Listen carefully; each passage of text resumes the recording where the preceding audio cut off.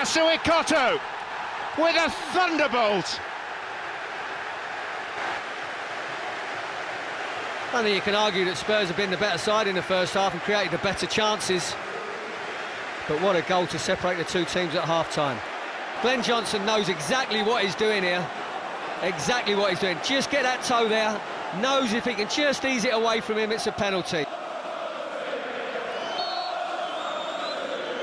Steven Gerrard and Liverpool are level.